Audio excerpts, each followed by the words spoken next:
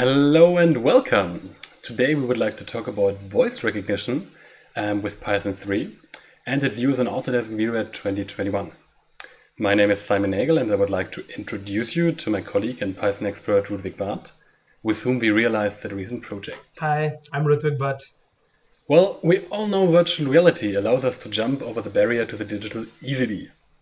The access to complex digital data can be simplified by using VR, as there is no need of any software know-how at all. That is why VR and VR collaboration are an important part, not only in the current design review process. In VRED, this works out of the box, and the visual appearance of digital data is amazing. So it already helps to improve collaboration and decision-making.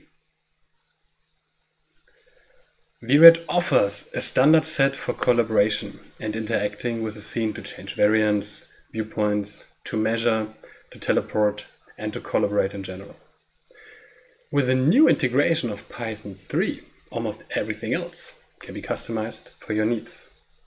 With Python 3, you now have access to various libraries that make the creation of interactive experiences with VRED even more straightforward.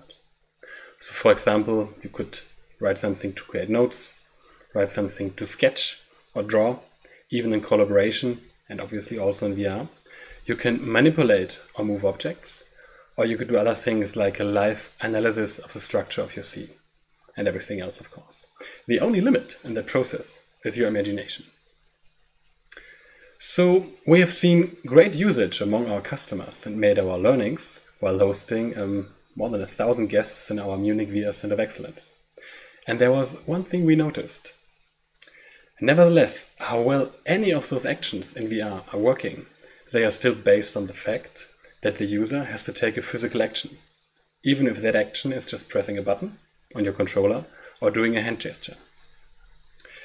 In some occasions, that's not so helpful, because just imagine what if you would like to document that information. How do you write in VR? How do you type in VR? Or what if you would like to make a change in a variant in your scene and you would like to keep focus on a certain object, so you don't want to open a menu to change from A to B? Well, of course, somebody else could do that for you. It is great to have an assistant aside. And luckily, that cannot be always the case. And obviously, this creates dependency and is a challenge in current times where virtual co-working takes place everywhere. So could this assistant be virtual? We're working virtual anyway, so could that be an option? So virtual assistants are usually based on speech recognition, which is already part of our life. So probably it was used by most of you when driving a car, when dictating text messages, or when giving commands in your smart home. Turn light on, turn light off. So there are multiple technologies already on the market, which are working very well already. There's also a Python API for speech recognition. And Python can be accessed in VRED 2021. So we thought of combining both of it together. And we just thought, wouldn't it be great to just say a command and see the result in VR? For example, select headlights. Or wouldn't it be great to just leave a comment in VR and document it in a text-based format, just like, the mirror looks great, stop. Or wouldn't it be great to compare multiple different design options without losing sight of the small differences on screen? For example, saying, variant yellow, variant black metallic. Wouldn't it be also cool to make precise adjustments, like move up 10. So wouldn't it be great to just make changes in your scene just by the sound of your voice? Well, as mentioned, this is actually possible by using Python 3 in VRED 2021, and we would like to show you now live how this is working, what you have to do in advance, and, well, how it can be used. Enjoy. Okay, so let's go hands-on, let's show it live. In general, as mentioned before, it's not a feature of VRED, so it's realized via Python 3. And Python 3 can use different libraries. First of all, you have to do some initial setup. You can go to that link we provided below, and you can just look it through the installation guide on how to install PyAudio and Py speech recognition. Okay. Afterwards, you can go to the repository and just look at the different Python scripts and copy paste them to your VRED. So there's one script for making annotations only, via voice, one script that can be used as a control panel where you can customize your own functions, and one where you have both functions in one. In that case, I'm going to use this one, and I will copy and paste the entire script like this, copy, paste to my VRED application, and afterwards, here we go. And afterwards, the script is in here and I can run and execute it like this. Afterwards, I get a very short explanation in my VRED terminal, which can be read over here, which tells me which buttons to press and how to proceed. In general, the procedure is quite simple. In that scenario, you have to press a button, say something, I see an action. So for example, I could go to my mirror, for example, to create an annotation. Because as mentioned before, if I'm in a collaboration session and I would like to document something, what I am saying, it's always a challenge on how to do this. And in this scenario, I could just say, here we go, this mirror looks great. Awesome. Stop. So you have noticed that the words were constantly added to that annotation, no matter how long I'm talking, until I say the word stop. The great thing is that it's even detecting what my username is and what the date and the current time is. And this information is taken into account for my collaboration. So in this case, my name is Simon, I have a certain color, and the date and time is just taken for my system. If multiple people are in a collaboration session and are working together, you can always see those VRED annotations from the other person as well. So in this scenario, I'm logged in as Ludwig, and Ludwig notices, for example, this license plate is out of date. Stop.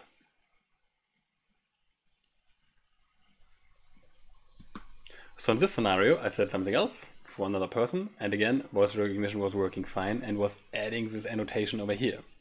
Now the cool thing is, going back to both scenes, that I actually see both annotations in both scenes, because it's a standard VRED feature that they are synchronized for the entire time. So for that use case, I'm just using my voice recognition to understand the text and put this into the annotations.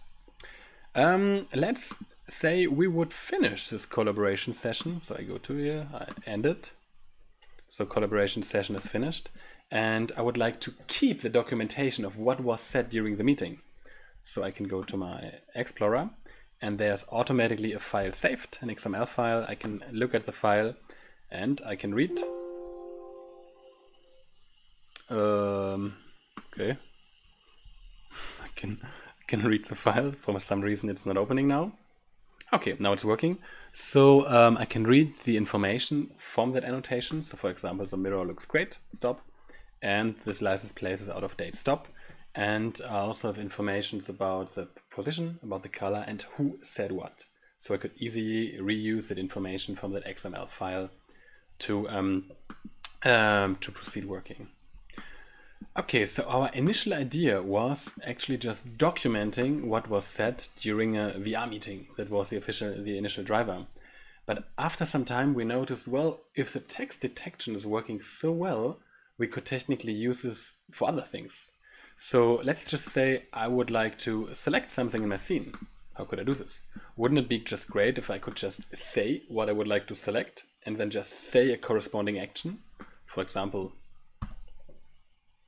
select Windows. And it's working totally fine, as you see. So the windows right now are selected.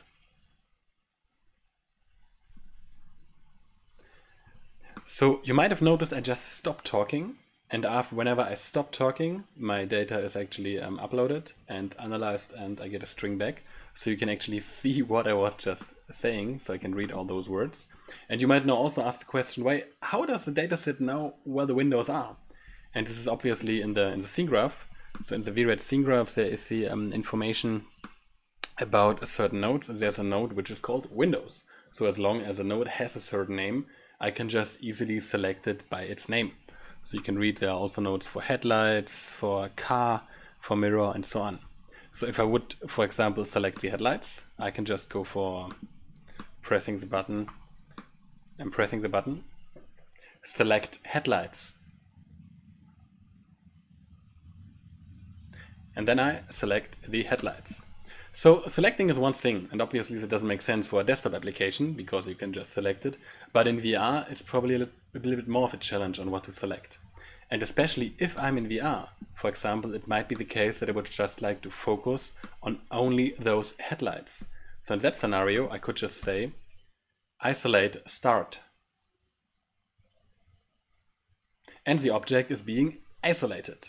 To end this mode, I could also just say, hey, please, isolate stop. So in the end, I have just a multiple arrangement of words, which is detected as a certain function in VRED. I will discuss about this in a minute, which will do a certain action in VRED. So we thought about different use cases. And one use case that came to our mind was maybe making slight adjustment for different parts to see the difference, for example, in the gap analysis. Like how close should objects be together to, and how does it look like? So in that scenario, we said, well, let's first of all select hood. So the hood should be selected at the very moment.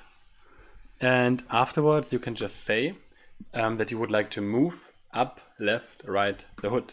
So in that scenario, move down 11. And you see that was actually translated in the scene by a certain amount of millimeters. So I could say something again. Move up 13. And you've seen it's just working without touching it. So again, probably for a desktop mode it doesn't make sense. I could just type in 13. But if we are in VR, it's quite difficult to define precise precise actions. So actually something else also came to our mind, because we all know VRED, and VRED is a software which gives you the option to easily create different variants or configurations or certain design alternatives. And in VRED they are called variants. So we have an amount of variants in our scene that have certain names. For example, I have a variant for black metallic, for yellow, white, whatsoever, so I can change the color of my car. So wouldn't it be great that if I was in VR, if I could just execute those variants? So we also wrote a very short function for this, which can basically do that. So I just need to call the name of the variant to execute it. So the idea is variant yellow,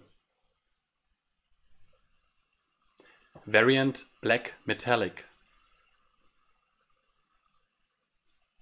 And it's also working pretty good. So in the end, I'm just saying the keyword, which is variant, and afterwards I say the argument, which in this case is the name of the variant.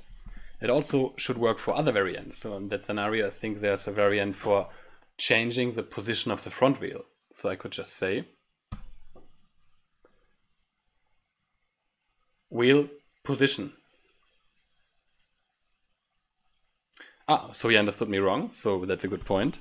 So you can see he understood wheel position. So speech recognition is only as good as it is. It's not perfect in all cases. And I think the variant is not called wheel position. The variant is called wheel position. And you have to say the keyword variant in advance. So the idea is variant wheel position. And you've seen that there was an action in the scene, so the variant was also called. So in the end, a variant can also consist of multiple names, and the script will also work at the same time. So, well, we noticed all these functions, but we thought it would also be great if we would create a script framework which would allow you to customize it easily. So if we take a look at the script, don't want to bore all people who are not interested into scripting by now, but I think it's still important to just understand how this concept is working. So in general, you can see over here, is that we can register certain keywords. So for example, I have a keyword for move, where I can move objects, or a keyword for select, where I can obviously select objects, for variant, rotate, isolate, viewpoints, and so on. In the end, you can just customize this for your need. You could just create your own keyword, and you could add a corresponding function. So for example, for select, we have a function which is called our select function. And this function is just technically giving the argument, which is the word I say after select. So select window, select headlights, and so on. So in the end, the function is just calling a Python function, which is selecting a node. And the argument is the word that I was saying earlier. We notice that speech recognition is working very, very well, but still there might be some problems. So sometimes whenever I say move, roof is understood, or moon, or whenever I say variant, radiant or even Marian is understood. So we also defined that even if we say radiant, so if we say Marian, the same function for variant will also be applied. So if you would like to create your own function, just copy and paste this line of code, add your own keyword to it, create your own function, and add your own argument. Technically, there's no limit. Technically, you can do everything in VRED which is accessible via Python, which should basically just work fine. Of course, we should all think about proper use cases, because selecting objects doesn't make sense in a desktop mode. I could just click on the button. In VR, it's another story. So we think probably one of the key use cases for now is being in VR and just switching between different variants or adding annotations, which both is working pretty much fine. But I'm sure that there are so many use cases that we did not think about right now. Two last things. So in general, the speech recognition of Google is capable of supporting multiple libraries. So right now we are connecting to Google over here, and this could be replaced to other libraries which are also available as well. And it's also quite interesting that I can easily just change the language. So right now the language is defined to be English, US English. But as we see here, we could also easily change it to German, French, so whatever is also available in the Google library. And I would like to show this briefly, how this can be done. So for example, let me just change this to German, which is DE for Deutsch, DE, all right. So I will rerun the script right now. Perfect, this seemed to work fine. And now I would like to make an annotation, which I speak in German. Probably many people will not understand me, but I will just say this worked perfectly, something like that. Das hat wunderbar funktioniert. Stop.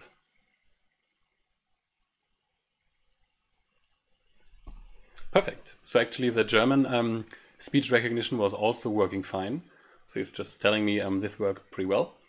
In the end, yeah, so in a nutshell, speech recognition just means that text is analyzed and sent to VRED. So whatever you do with that, it's up to you, it's your choice.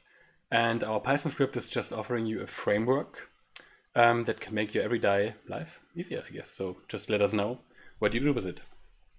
Have a great day. Bye.